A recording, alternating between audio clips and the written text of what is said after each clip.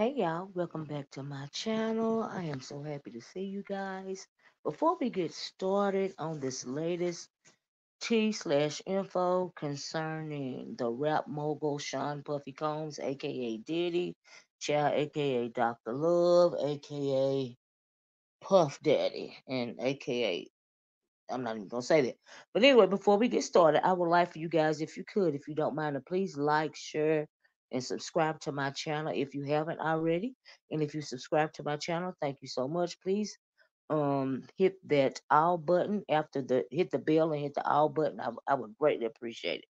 So anyway, child, I'm sure you guys have all figured out by now or found out by now that there has been a fourth victim that has filed a lawsuit against Diddy. What's a little different about this victim is that at the time of her assault, she was 17 years old. And also, the same lawyer that Cassie used to get her speedy settlement is the same lawyer. His name is uh, Wigdor. He's the same guy that was Cassie's lawyer, and he is the same guy for this Jane Doe, this fourth lawsuit that has been filed. Just like Cassie's documentation, her court records, there's a trigger warning on this filing, on this preliminary statement, because things are really they get kind of graphic, you know. And I'm thinking because this girl was 17 years old, Diddy possibly, this is just my way of thinking, right? Not only mine, but for the purpose of my commentary and some of the things that I've read and researched and also heard from a couple of other content creators, he could actually have a criminal lawsuit filed against him because this Jane Doe at the time was 17 years old. But we'll get into that, right? And so anyway, like I said, this is the fourth lawsuit since Cassie filed um her lawsuit. Was it last week or week before last?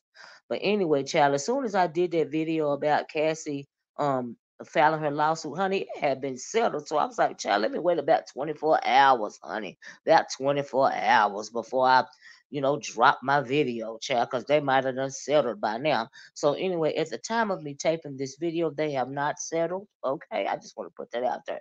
Anyway, so I read through a couple of the statements that were put on the deposition papers as per what happened to the 17-year-old, the Jane Doe. And it says that she met him in 2003. She was only 17 years old. She was an 11th grader. She actually met Harvey Pierre, Diddy's then CEO of Bad Boy Records. She met him in a bar or club in Detroit, Michigan. He started talking to her at the bar or club. He convinced her that, well, he was telling her that, he was working with, Puff Daddy at the time. He even called Puff Daddy on the phone, to convince her. It's what you're reading right here on the thing. He called Puff Daddy on the phone so that, she could speak to Puff Daddy so that she would know that Harvey Pierre was not lying about being his right hand man or whatever. But this paper right here says she says that she was just a teenager. Miss Doe met Mr. Pierre and a third assailant in a lounge in Detroit, Michigan, in the Detroit, Michigan area. While at the lounge, Mr. Pierre insisted that he was best friends, quote unquote, best friends with Mr. Combs, and even called Mr. Combs with Miss Doe. Mr. Combs, Puff Daddy, convinced Miss Doe, who was half his age at the time because she was only 17 years old. He was like 37 or something like that, right? 37, 38, right? To accompany Mr. Pierre and the third assailant on a private jet to come to his studio in New York City. I was like, what? So no consent from the family, just hop on a plane and go. But you 17 years old, and then I'm thinking, did he know? Did they know that she was 17 years old at the time? Because you're not getting any permission from the parents or anything. You just wanted to hop on the plane. But anyway, it says that before they left the private jet, Mr. Pierre smoked crack, cocaine, child crack.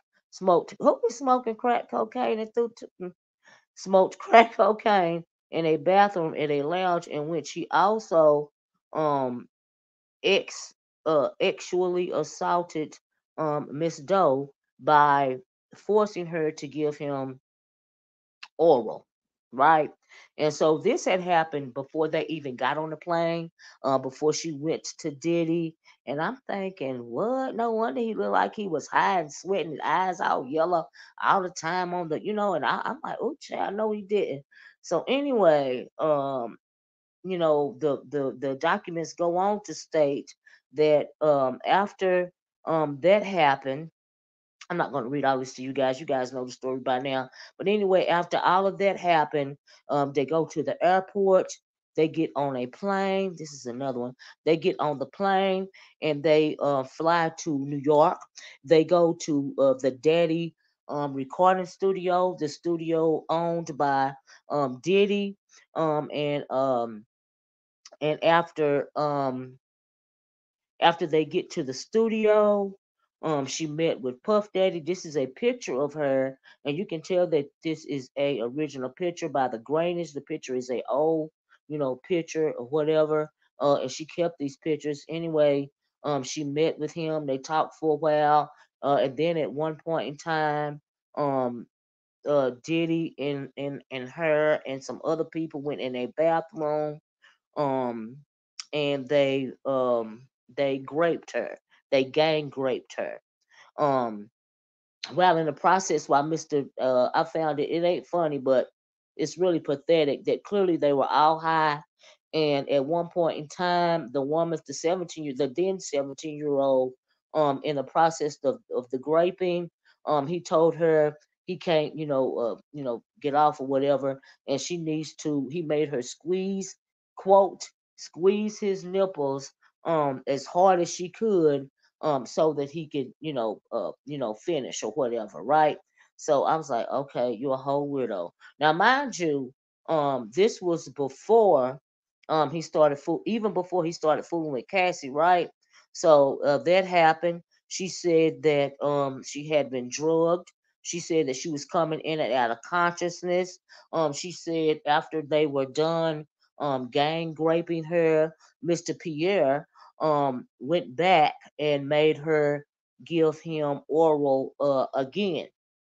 And so a little bit after that, she said the only thing she remembers after that is her being in a car outside of her home, and there allegedly, all of this is allegedly, but allegedly there was a police report filed back then. I don't know if it's true or not. It's just, I'm gonna say allegedly.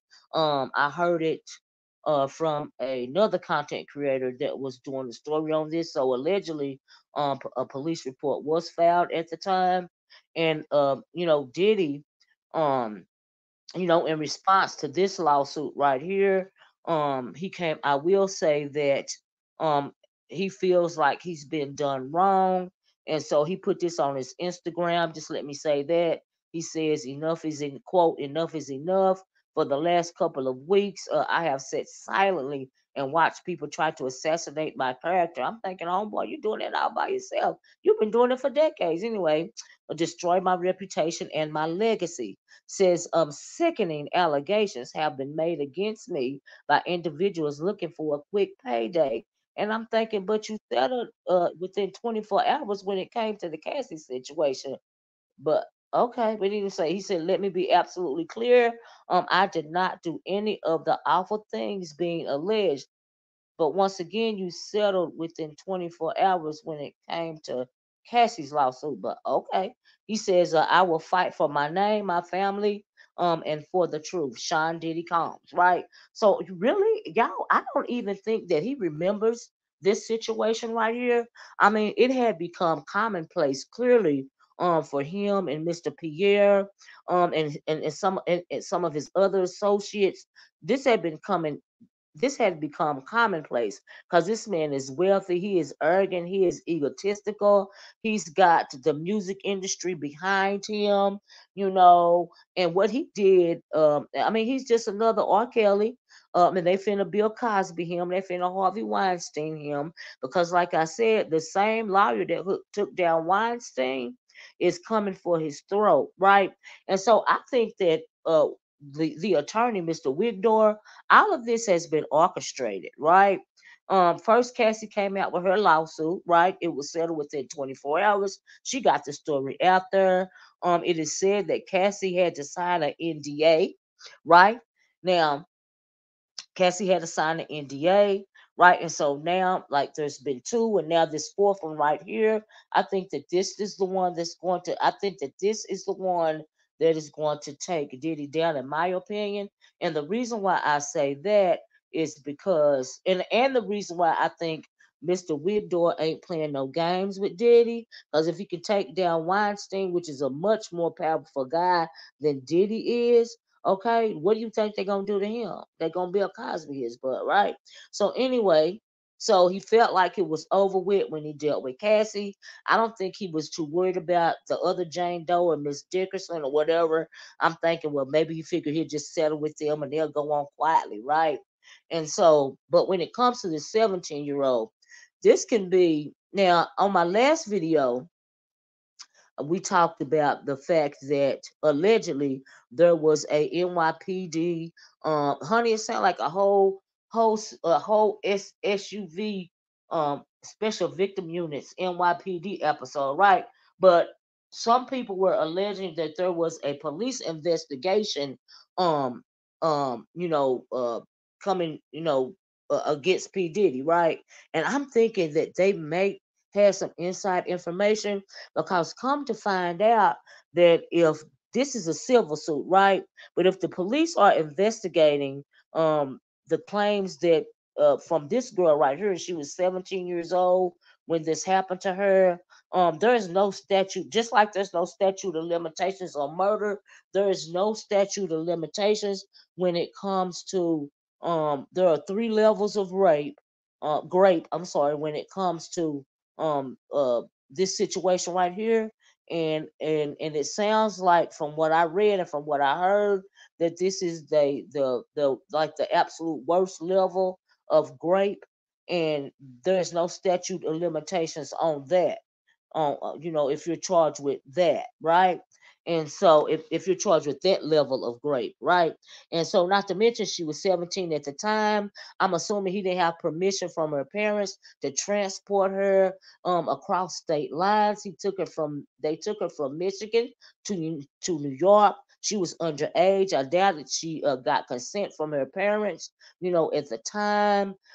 She was drugged. She was gang raped. A lot of stuff happened to her. And like I said, this is the most heinous type of grape. And that, along with the ex trafficking, as well as kidnapping and whatever, and she was a minor. A whole lot of charges, a whole lot of criminal charges, can fall upon Diddy's head because of this one right here. And I think Cassie was supposed to come out first, and then I think Mr. Wigdor, which is the lawyer for Cassie and this girl, I think that he planned to put um her case out secondly. And also, another reason why I think that it could be true that the NYPD could allegedly be investigating them, because in the court papers, honey, they mentioned BMF. They mentioned a black mafia family said that Diddy was allegedly affiliated with BMF child. I'm like, what in the world is going on, right? And I was like, oh my God, right? So ain't no telling who all is investigating Diddy. You know what I mean? I'm thinking, okay, could FBI be involved? Could DEA be involved?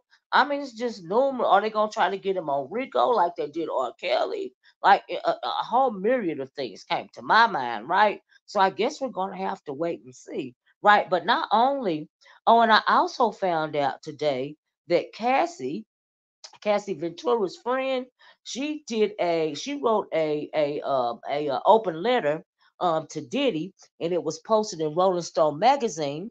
And she's in LA, and she was saying that she was also under a lot of emotional distress, and she's had lasting mental effects because of what she's seen her friend go through, right?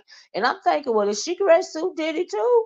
Because when it comes to California, that is a form of assault. There is a Adult Survivors Act that is still in effect in LA. And I'm thinking, well, it sounds to me like she fits to sue Diddy because of what he did to her friend, child.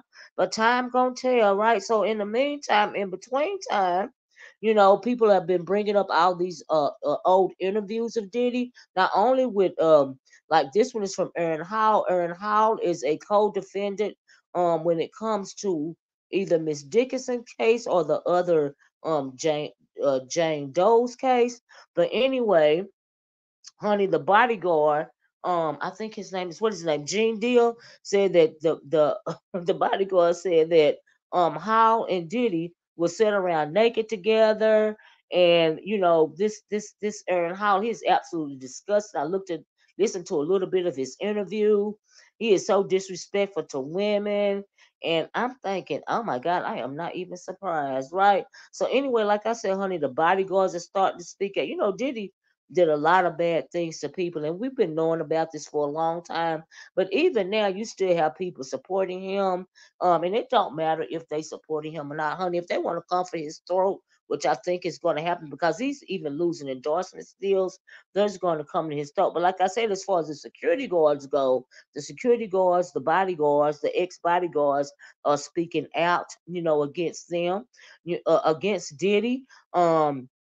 This is Gene Deal. Gene Deal wrote a book. But in this interview right here, he's talking about when Diddy allegedly broke Kim Porter's nose. He was talking about that. He was kind of verifying that that actually happened. This is another security guard from the past. His name is Curry, and he said that he was doing his little interview. He was talking a lot about what happened during his time of being a bodyguard. And he says, quote, if I die, look at Diddy is to blame, because the guy asked him if he was afraid of what Diddy could possibly allegedly do to him or whatever. And that was his statement. Another thing that Gene Deal also said, when it comes to Tupac, Diddy tried to copy Tupac. He said that Diddy was obsessed with Tupac. He said that Diddy liked to sleep with the women after Tupac had slept with these women and girlfriends or whatever. Allegedly, Diddy used to follow behind him and want to sleep with the ladies as well, right? But I tell you one thing, um, whatever happened to Mr. Farnsworth Bentley, right? Cause I bet Farnsworth. Do y'all? Okay, so Farnsworth Bentley. You guys may remember if you're people like my age or a little young, you might as well Farnsworth Bentley was brought in after the shooting with Shine was there, the rapper Shine was there with him, J Lo was with him at a club. And so after that, Farnsworth Bentley was hired to kind of clean up Diddy's image, right? And so he was Diddy's right hand man. Some people are alleging that him and Farnsworth Bentley may have been romantically involved.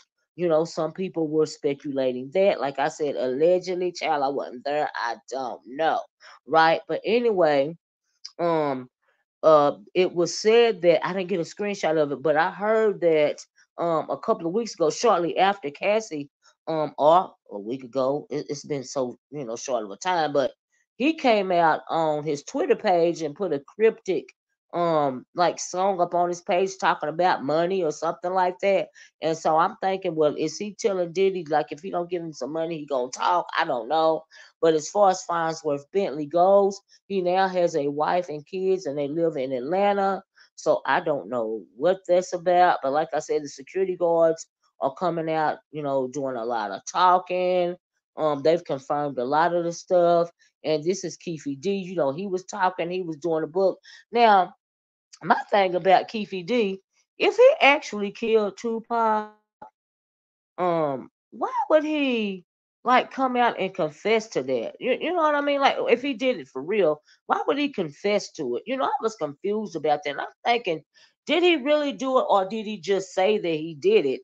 trying to sell his book because he came out with a book as well, right? But for whatever reason he said it, whether he did it or not, honey, he done got hemmed up and he is now in jail, honey, for the murder of Tupac Shakur. He is now in jail. He has not went to court. So they locked him up. So I'm assuming they had some type of evidence on him, or maybe it was just what he said. I don't know. The whole thing seems shady to me. But I'm thinking, so you've been around the streets forever, right? Why would you publicly state something like that? That don't make sense to me. But okay, to each his own, child. To each his own. To each his own. Anyway, child. So he Diddy's got that going on. Keefy D said that um Diddy offered him $1 million to assassinate Tupac. And also Gene Deal, the ex bodyguard. I listened to a interview that he did on the Art of Dialogues channel, and he's explaining the night that Biggie was assassinated as well. And he said that Puffy was acting really strange that night. He said that they never stood around and procrastinated when it came to them, leaving events and getting in the cars and stuff. But Puffy was real, fidgety, and he was procrastinating, and all of this and all of that. They finally got in a Biggie was in one car, and Gene Deal, and Puffy was in another car. They're riding down the street. Next thing you know, they hear gunshots. They said he said the only person that slid down in the seat was Diddy. The rest of everybody else was looking back, trying to figure out what was going on. They say they finally get to where the car that Biggie was in had been shot. Biggie was shot 4 times, through the car. They're saying it wasn't random. It wasn't a drive by. Because he recalled a strange guy walking around. Before that, Gene Deal also feels that not only Gene Deal, but a couple of the artists feel that Puffy went on to profit even more after Notorious B.I.G. was dead. And so he even put out his second album. Notorious B.I.G. was only 24 years old when he was shot. He had his first album had went platinum, and the second album, Life After Death, it was released after. Um, he had already been assassinated. Um, and so people are speculating that Diddy also has something to do. Even his ex bodyguards are speculating that Diddy allegedly may have had something to do with not only Tupac's assassination, but Notorious B.I.G.'s assassination as well. Back in the day, they tried to put it on the East Coast West Coast rivalry. I saw an interview today where Suge Knight spoke out about it. Suge Knight has been speaking out about a whole lot of things. 50 Cent has been speaking out about a whole lot of things. Puffy really did a lot of people dirty. I also I also watched the video where this psychic Sloan lady, Sloan Bella, she had predicted that Puffy things was gonna start unraveling for Puffy in November. She did that reading back in July. And Dawn, if she said November 15th, and Cassie's paperwork fell on November 16th. I thought that was kind of creepy. She felt like Puffy was just not randomly assassinating these people. She felt like he is stealing their energy, for some kind of. And she says that he's practicing ritualistic otomy, in order to steal their energy and separate their soul from their body. Honey, she just said so much, right? But I thought that was kind of creepy because how even if she had been, watching a lot of this stuff online, how could she could predict so accurately when that paperwork was gonna, fall, which is pretty much culminated the downfall, in my opinion, of Diddy, right? And so I found it very interesting. But like I said, Puffy done did a lot of people wrong. And then we know that when it comes to Kim Porter, we can't get off here without mentioning Kim Porter. People are still speculating about what actually happened to Kim Porter. And the psychic lady says she feels that Kim Porter allegedly may have been poisoned. She thinks it was something in a nasal spray, or something, like in a tin can, like a tin that was filled with tea or something like that. And she's not the only one to suspect that. Her ex-husband, Albie Shore, he's always suspected that Kim Porter didn't just die from pneumonia, and after he started speaking out about his speculations, he fell sick. He was in a coma. It was for either a couple of weeks or a couple of months. But he started speaking out about that. He still feels that something had been done wrong. To Kim Porter, as do a whole lot of people, because she was allegedly going to write a tell-all book. And don't you know that not only the psychic, but Gene Deal or Mark Curry said that Puffy had Kim Porter's house bugged. And Kamora Lee Simmons, her bestie, had been speaking out on her behalf, and her house caught fire a couple of days ago. Since then, she's real fearful, for her and her children's safety. So she's staying at an unknown location, and so I'm thinking she's fearful that allegedly Puffy may have had something to do with that, because of all this stuff that he's going through, and so she's afraid for speaking out you know and so a lot of companies are making him resign, like even this the little Harlem preparatory school that he co-founded made him step down. He stepped down from being CEO of Revolt for a short time, and also now um there is a tequila company, De Leon. They want to part ways with him. They said that he has become toxic, toxic not only to himself but because of all these cases and stuff. He's become toxic to their brand, and he wants a judge, to halt him being the face of the brand. They don't want him to have anything to do with this $15 million marketing campaign.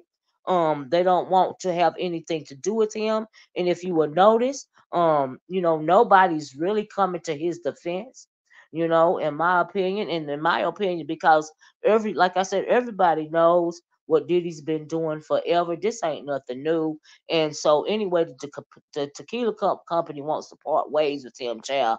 They done with him, and ain't nothing else they can do, right? They just want him gone. They don't want him to face or nothing. They just want to move it right along, right? So this is Gene Deal's book. I've been trying to find this book. I am going to have to order it off of Amazon, I believe, because I want to read this book. They say this book is really good, so I really want to check it out. I didn't even know that he had wrote a book, and the Mark Curry, the other bodyguard, he wrote a book as well. And I also want to read his book. I hope the books are on Amazon, and if they are, I'm definitely going to buy them because I really want to. I've listened to, like I said, a lot of interviews that they've done online. If you guys want to watch those videos, go to there's a channel right here on YouTube. It's called The Art of Dialogue, and those interviews are on there. And so yeah, but as far as Kim Porter goes, um, you know, I allegedly, and this is my opinion, I don't think that she died of pneumonia.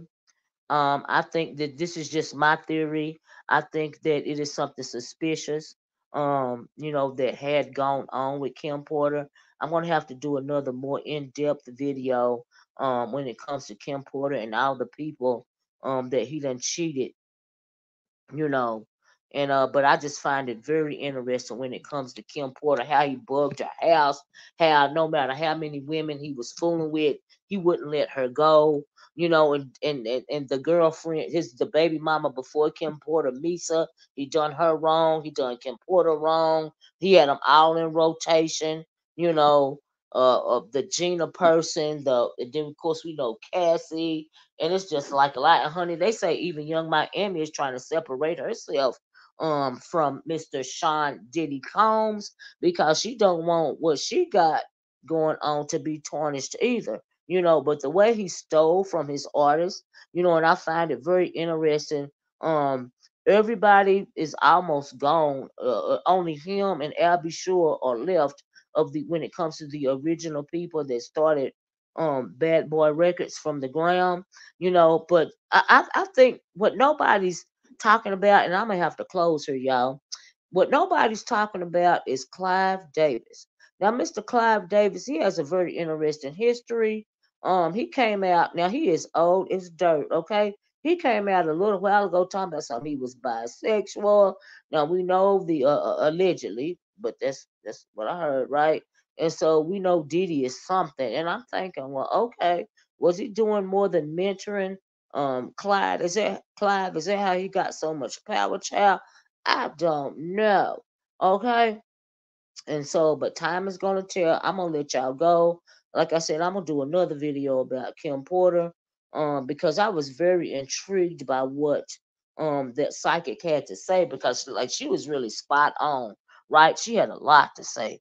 And so I want to come back and break that down. But anyway, that's all I got for now. You guys, please like, share, and subscribe this video. Thanks for watching me. You guys enjoy the rest of your morning, noon, or night. Um, please share the video. And thank you guys so much for watching. Y'all take care out there. Watch your back, your side, and your front, honey, because these energy vampires are everywhere. Anyway, that's all I got. I'm gonna talk to you guys later. Bye bye. Peace.